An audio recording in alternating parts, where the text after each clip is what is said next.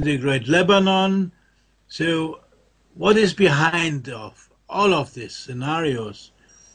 Wherever there's resistance, mukawama, wherever there's resistance, you will have these kind of nasty intelligence operations from US, from Mossad, from others who try to undermine these mukawama, these resistance, by using dirty forces that are operating under the cover of false flags.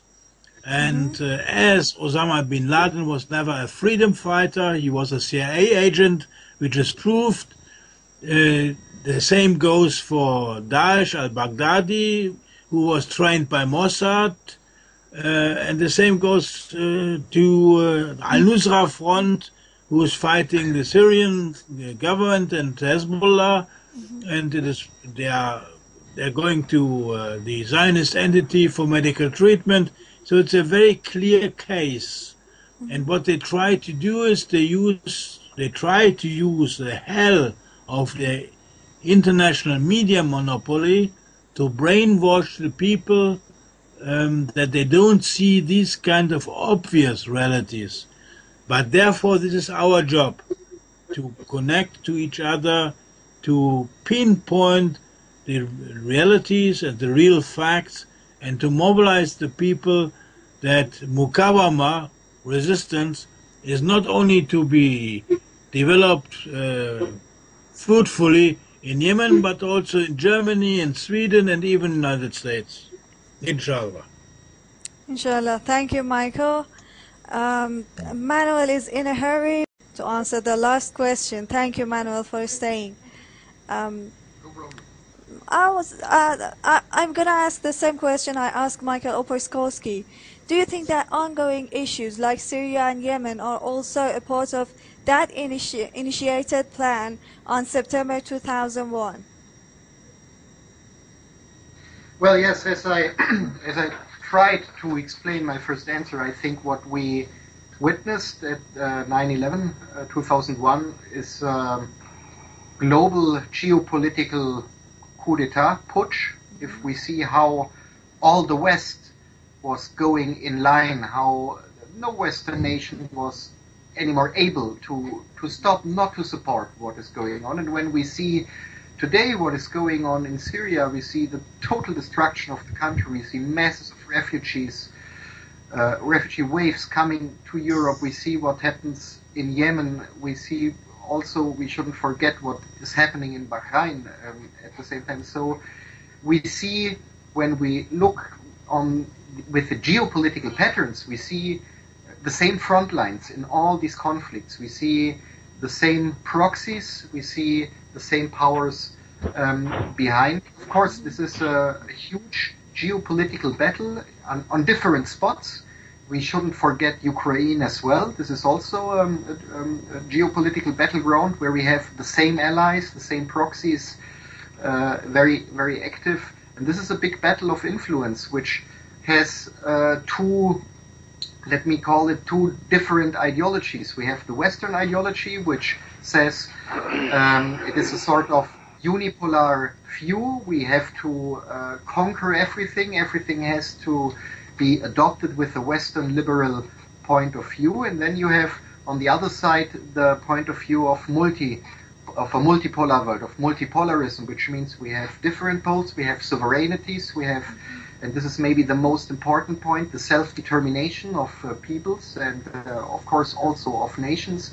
So yes, 9/11 was maybe the catalyst, or the start point for these operations, and 9/11 opened a lot of legal opportunities, especially in the US, and I think our US-American participants were explaining already what was all of a sudden possible, not just against the citizens in US who were not applying to this new sort of system, but also in wars in terms of the military industrial or the industrial military sector.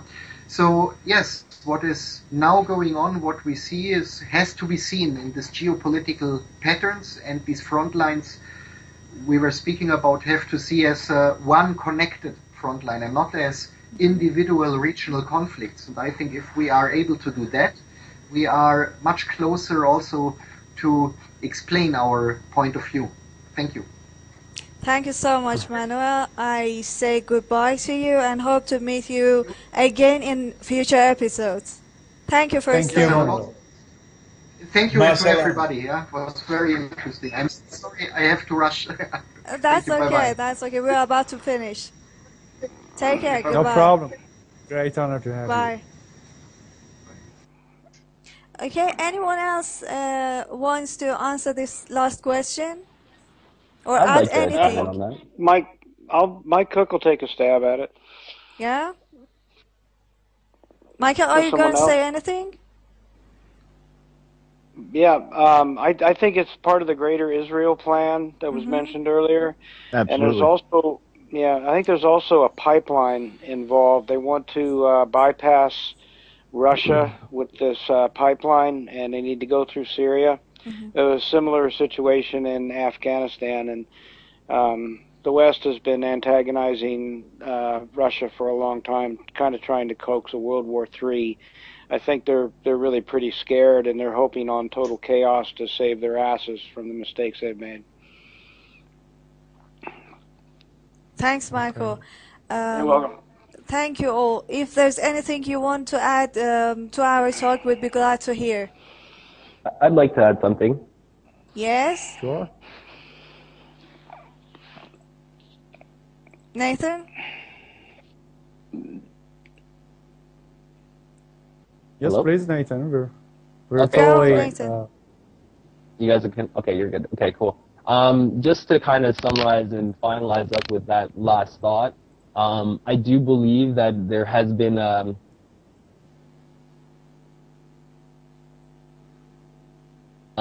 it's even been stated throughout Obama's tenure as president, he's invaded something like 8 or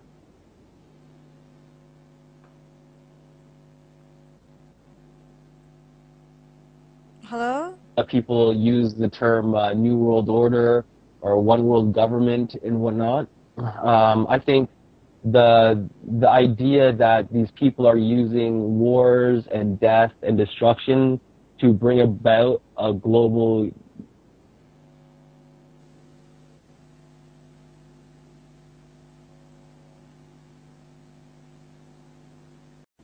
you can't unify people through bloodshed and killing and suffering. People need to be united through their hearts and their minds and the consciousness that we all share, and a common respect for our environment and the idea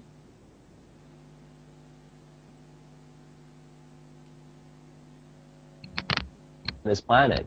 There's people that see the resources as something to take and as something to profit from, but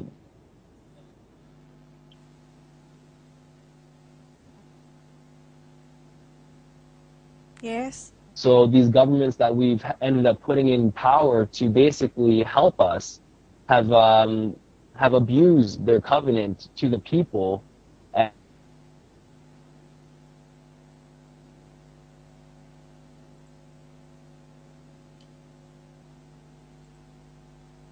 We can achieve real unity that can stop wars, that can stop.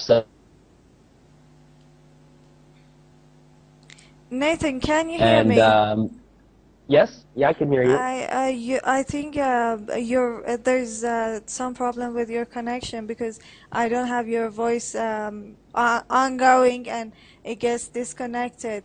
Okay, you go on, please.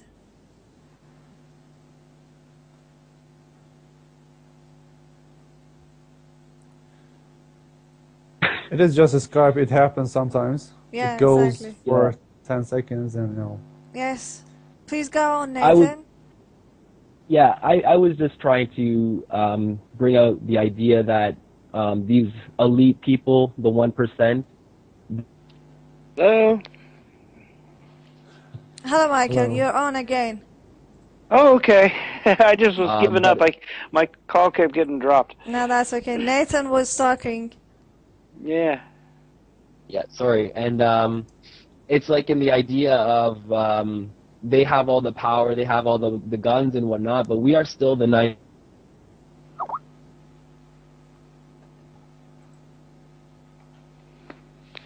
to actually create this one world government that the people want.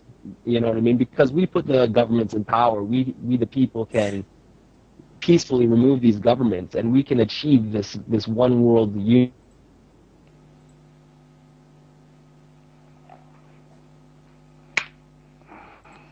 Yes, Nathan.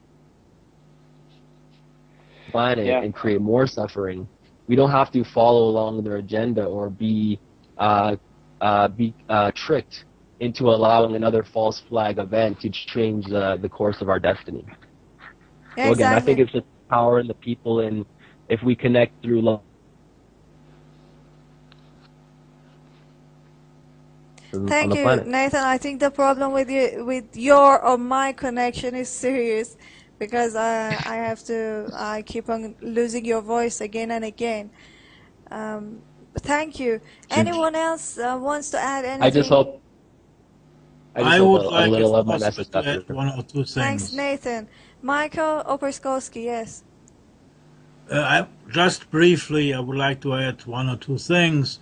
And, I would like to quote Brother Shahid Omar al-Mukhtar, the famous Libyan brother and freedom fighter. Yes.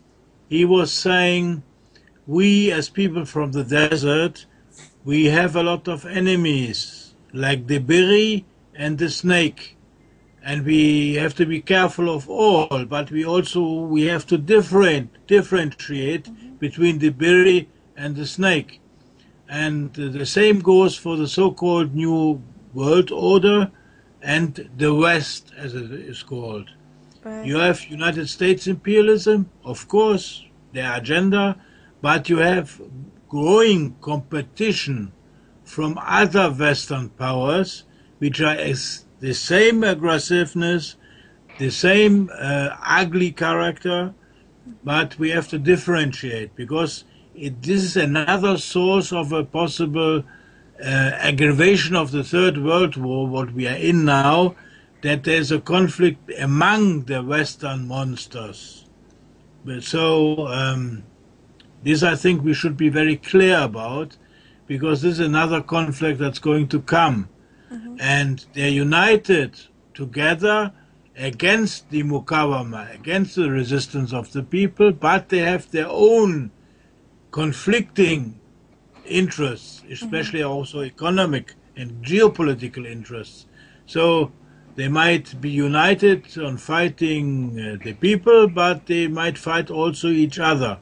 So that the people who feel safe from wars in Europe or even United States, they might feel very severely the results of wars from now on, even on their doorstep. Yes, That's exactly. a very good point. Very good point. Yeah, they do not agree on everything amongst themselves either. Exactly. Yeah. Thank you, Michael. Michael, Gaul, anything to add? We will Well, win. I'm sure there's a lot. Mukawama is There's going to lots. win. No problem. Ma fish mushkil. Inshallah. Inshallah. Shalom. Hopefully. Yes, Michael. I think we all feel that there's lots to add. I mean, we all know that what's really happening. Exactly. It seems that, yeah, it's a lot of it for Greater Israel and, of course, the New World Order. I think it was, I don't know which one it was. I think it was John David Rockefeller, one of them, who said that all we need is the catalyst for it, and the masses, the people of the world will accept the New World Order. And we've learned a lot, I think. They take away a lot of lessons from Nazi Germany, like fluoridating water, for instance. But I believe it's interesting that Hitler is evidently quoted as saying, "No one will ever ask the victor if he told the truth." Yeah. Exactly. Yes, thank you. Teresa, anything to add?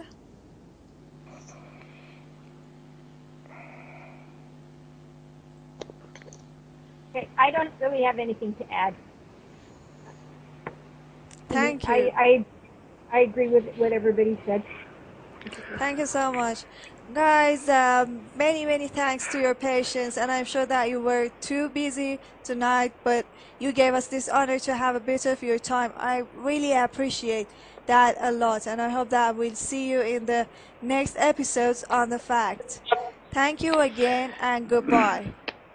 Thank you, you. Fatima. Thanks. Thanks for having me. Care.